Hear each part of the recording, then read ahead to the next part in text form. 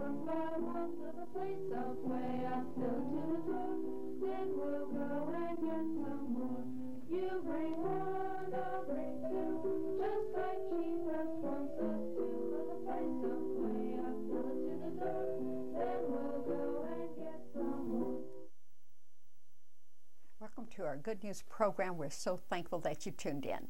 These are the best lessons, and I know that you are enjoying them because there's nothing in this life that is eternal but the Word of God. Jesus Christ is from eternity to eternity. So today we're going to ask you to listen to these truths and learn what God has for all of us and the wonderful principles laid down for us that we as believers must follow. So the only hope of this world is the gospel of God's redeeming grace.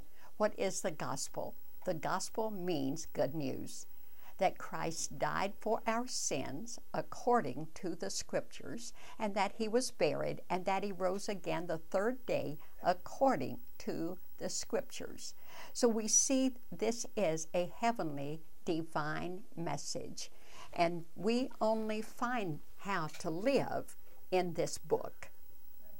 This is the only way for any of us to know the principles that God has laid down for us.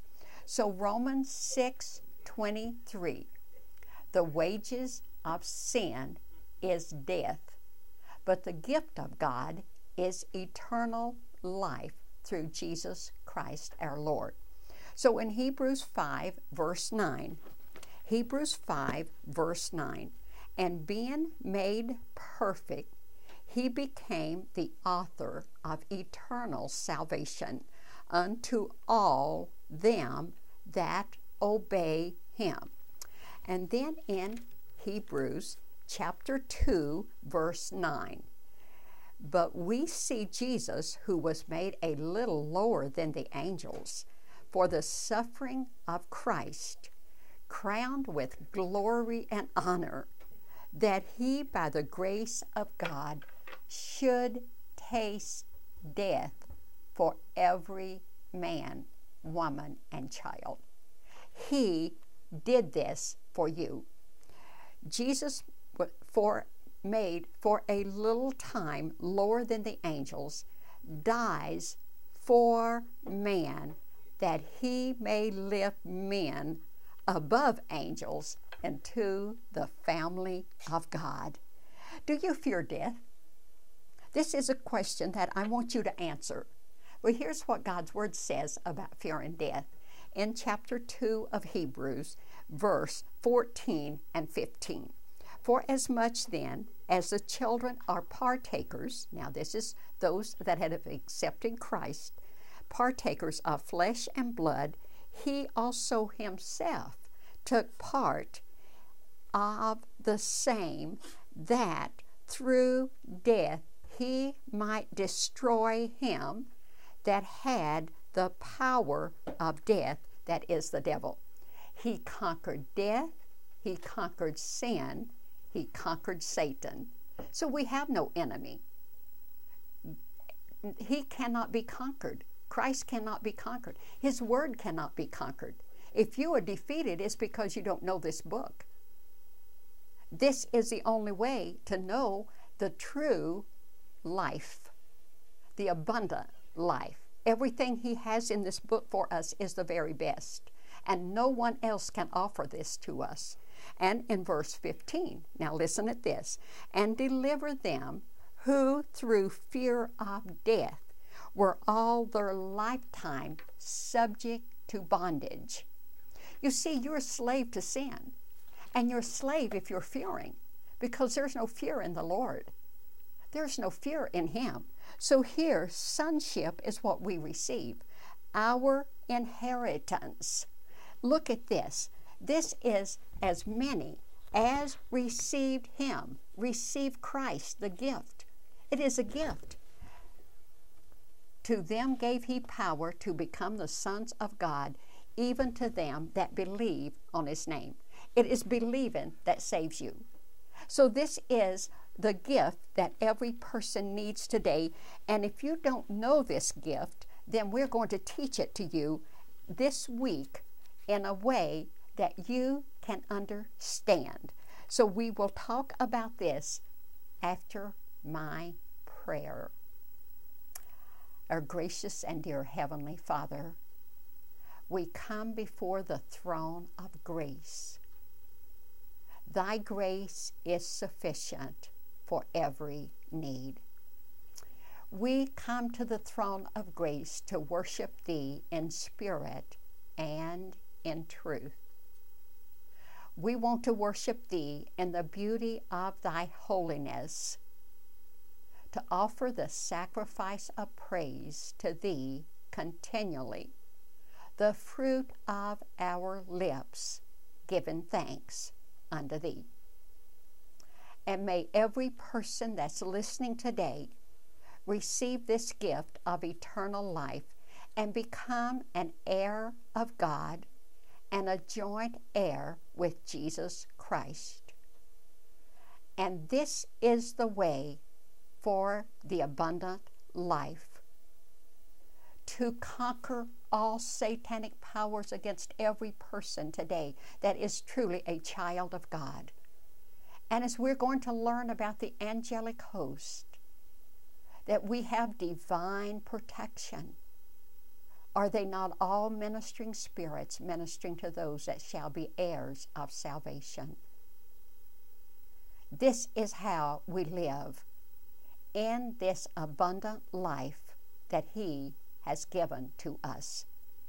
I pray for every person today, too, their hearts will burn within them as the word goes out, and they will have a deep, deep desire to turn from their sins, to be brought out of darkness into light, out of the power of Satan unto Thee. And give them victory today. And we thank Thee and praise Thee that Thou hast given us victory every moment of every day that we live. And the gates of hell shall not prevail against these truths. 100-fold is Thy perfect will. It's not Thy will that any should perish. And we thank Thee for them today. In Christ's name, amen. And then as we talk about that, we must understand not only has He given us, but thanks be to God, which giveth us the victory through our Lord Jesus Christ. Everybody wants a victory. Everybody wants to win. You can't win apart from Christ. It's impossible. And you can never obey the Lord without growing in grace and knowledge of our Lord and Savior, Jesus Christ. It's impossible without Christ. Everything is. Everything is impossible. So we started last week with the greatest blessing. The only hope of this world is the gospel of God's redeeming grace. And Jesus Christ is God's love gift to the world, John 3:16. Believers are the Father's love gift to Christ Jesus, John 17:6. I'm going to read some of these to you. I'm not going to read all of them because I want you to study yourself in these books, because that is the way you learn. You must read these books and apply them to your life as a child of God. So in John chapter 17, before He went to the cross, He was praying for us because He already knew who was going to be saved. So here He has these wonderful truths for us today, and I'm just going to give you a few of them so you can see the love of God, the love of Christ in these lessons. Here we see in John 17 verse. Now I want you to write these down and live these truths. John 17 verse 6. I have manifested thy name. Now this is Christ talking to His Heavenly Father. You know He's the Son of God. You have to believe He's deity. He's the Son of God. He's the Son of man. He became man to go to the cross to die for you. I have manifested thy name unto the men which thou gavest me out of the world. Thine they were, and thou gavest them me, and they have kept thy word. And then verse 7. For I have given unto them the words. See, if we love somebody, we'll give them the word of God. The words which thou gavest me, and they have received them, and have known surely that I came out from thee, and they have believed that thou did send me. Now, is there anything more important in life than knowing this? Nothing. Nothing. And then in verse 9, I'm going to give you verse 10. And all mine are thine, and thine are mine, and I am glorified in them. Is Christ glorified in our lives? He came to make known and manifest the Father. The Holy Spirit came to make known and manifest Christ. We are to make known and manifest Christ to this world. This is the highest attainment is to know Christ. The highest attainment is to know Christ. Nothing else. If you know Him, you have everything. And then follow along with these lessons and see what all we do have. This is something that you must understand. So then we see that in John 17:11. Now it is Christ who commits the believer to the Father for safekeeping, so that the believer's security rests upon the Father's faithfulness to His Son, Jesus Christ. And this is John 17:11. And now I am no more in the world, but these are in the world, and I come to thee. Holy Father, keep through thine own name those that thou hast given me, that they may be one as we are one. You see, we're one with Christ. We're one with the Heavenly Father. And in Colossians 3, if you be risen with Christ, seek those things which are above, where Christ sitteth at the right hand of God. And you are dead to sin. You are dead to sin. And your life is hid with Christ in God. This is what we have in Him. Every person that's listening, I'm not going to read all of these, but I'm going to read verse 15. I want you to listen. I pray not that thou shouldest take them out of the world, but that thou shouldest keep them from the evil one, Satan. You see, you're a slave to sin. You're a slave. And if you don't accept Christ during the book of Revelation, you're going to be a slave, because the Antichrist is going to be reigning, and we're going to be in heaven with our Heavenly Father, because the rapture takes place before that happens. And now I have to give this to you in John 3:27. A man can receive nothing except it be given to him from heaven. Nothing. So here we see, we obey Him, and then, do you fear death? You don't. If you know Christ, you don't fear anything. Here He says, Revelation 21:7, He that overcometh shall inherit all things, and I will be his God, and he shall be my son. Now we must see what this says in Galatians chapter 3. This is amazing. For ye are all the children of God by faith in Christ Jesus. The justified believer is a son in the family of God. For as many of you as have been baptized into Christ have put on Christ. For ye are all one in Christ. And if you be Christ, then are ye Abraham's seed and heirs according to the promise. There is neither Jew nor Greek. This is it. We are all the same as a child of God now. We're one. Remember, that's what we're to understand. Neither male nor female. We're all one. And then in Galatians 4, and because you are sons, God hath sent forth the Spirit of His Son into your hearts, crying, Abba, Father. Wherefore, thou art no more a servant, but a son. And if a son, then an heir of God through Christ. An heir of God. So we can see that in God transferred the sin of the world, your sin and my sin, to Christ. Now listen at this. John 1:29, behold, the Lamb of God, which taketh away the sin of the world. God forsook Christ on the cross instead of forsaking us. Our substitute judged in our place. I want you right now, every person, to just sit down and look at our hands and see our sins were laid on him.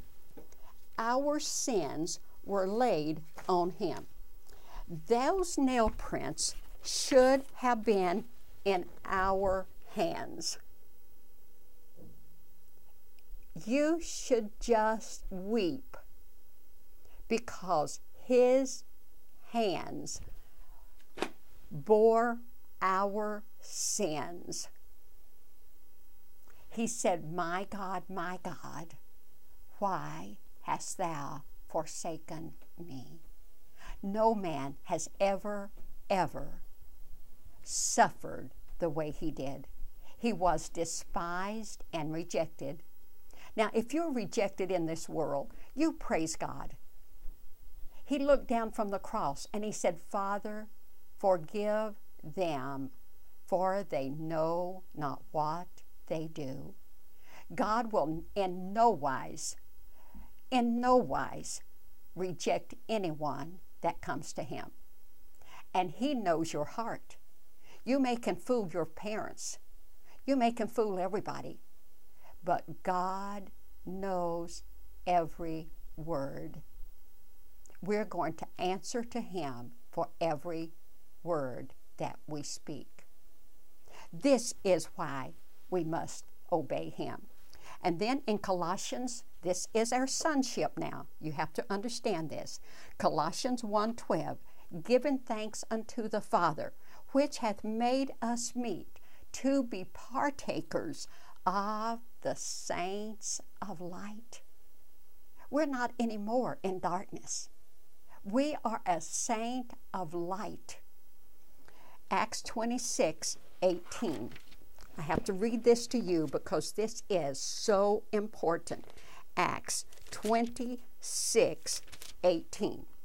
Paul said he had been called of God to open the eyes of the Gentiles and to turn them from darkness to light and from the power of Satan unto God, that they may receive forgiveness of sin and inheritance.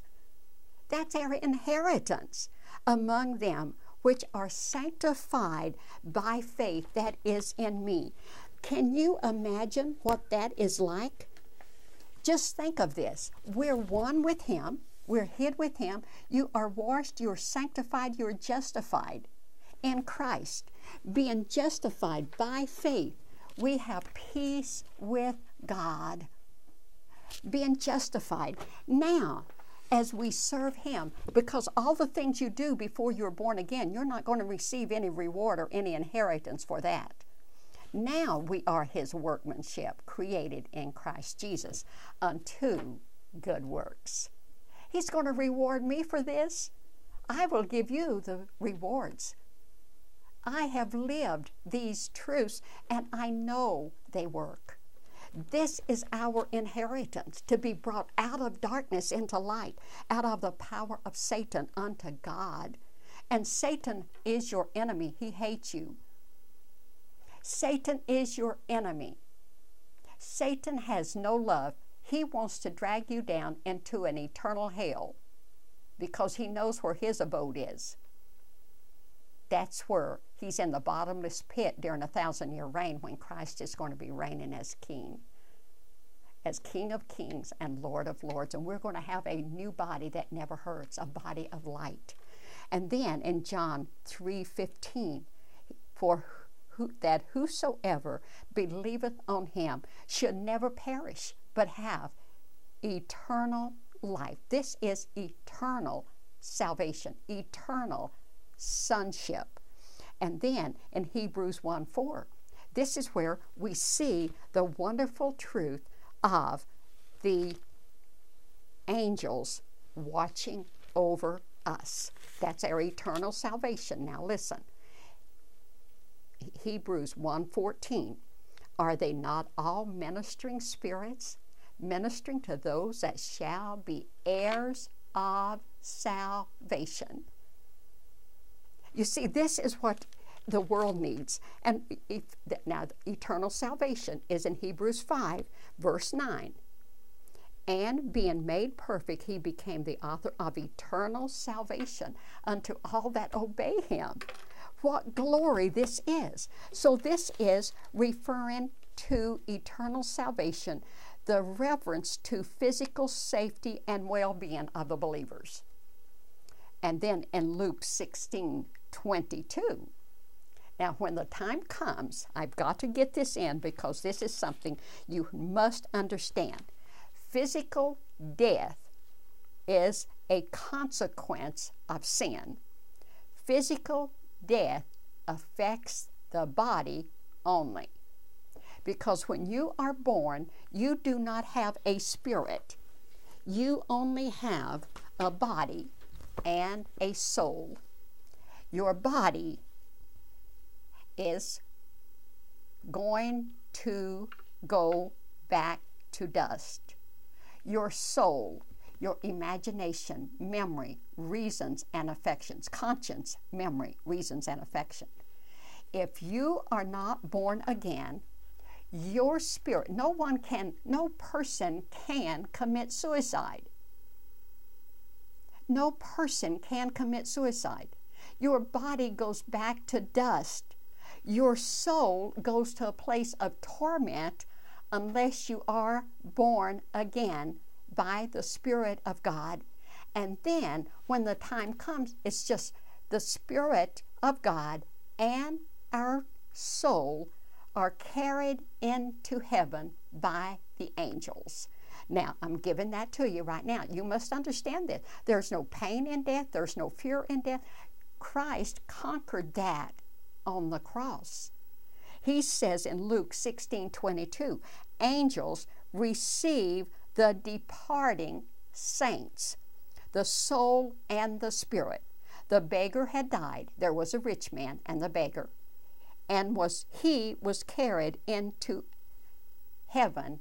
It was Abraham's bosom at that time, paradise. But after Christ died, the angels carry us right into heaven, our spirit and our soul.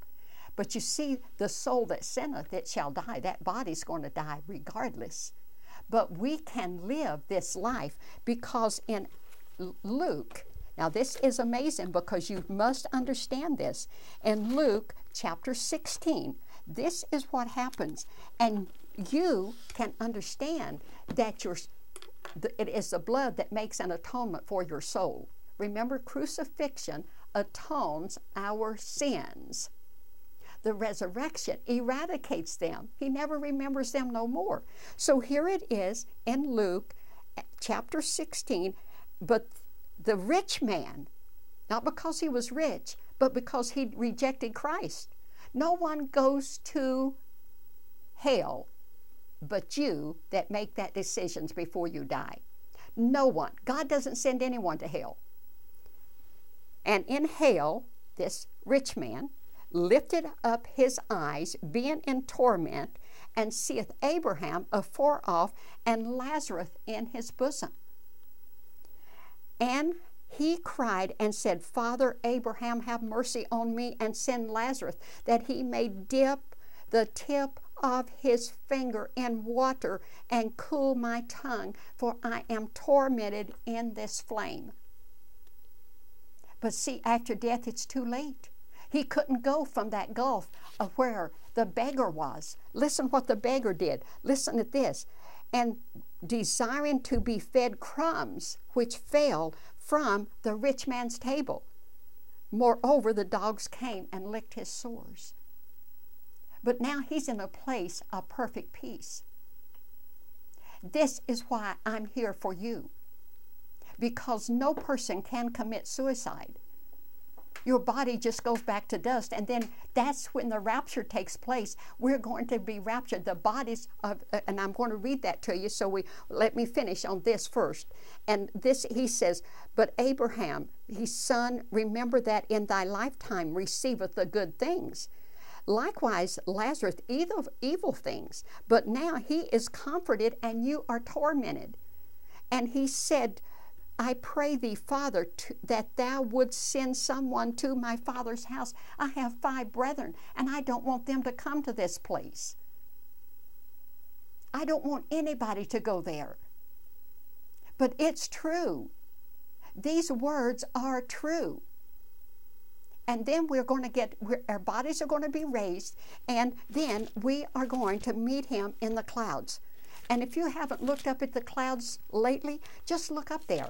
And here's what's going to happen for us as believers. We're already there. Our spirit and soul are already in heaven. And now our body is going, because we're going to meet him in the clouds at the rapture. Now listen at this. 1 Thessalonians chapter 4. For the Lord himself shall descend from heaven with a shout, with the voice of the archangel, and the dead in Christ shall rise first. Then we which are alive and remain shall be caught up together to meet the Lord in the air, and so shall we ever be with the Lord. We're going to be with him forever, with a new body that never hurts. And then those people that, and I have to read this to you, he says, flesh and blood cannot enter heaven. He says, except a man be born again, he cannot see the kingdom of God. But listen at verse 1 Corinthians 15. But God giveth it a body, and it hath pleased him, and every seed his own body. Our bodies, listen at this, verse 8. We are confident, I say, and willing rather, to be absent from the body and present with the Lord. You see what we have? These are the angelic host. And are they not all ministering spirits? If you don't know Psalm 91, I'm going to give you the first thing. This is our traveling psalm. Wherever we go, listen at this. This is the most important thing for you to understand. He that dwelleth in the secret place of the Most High shall abide under the shadow of the Almighty. We have divine protection. That is our inheritance. Oh, I pray that every person today will understand these truths. You bring one, I'll bring two, just like Jesus wants us to. The place of way up till to the door, then we'll go and get some more. Teacher said, don't be late. If you are, we just can't wait. So the place of way up till to the door, then we'll go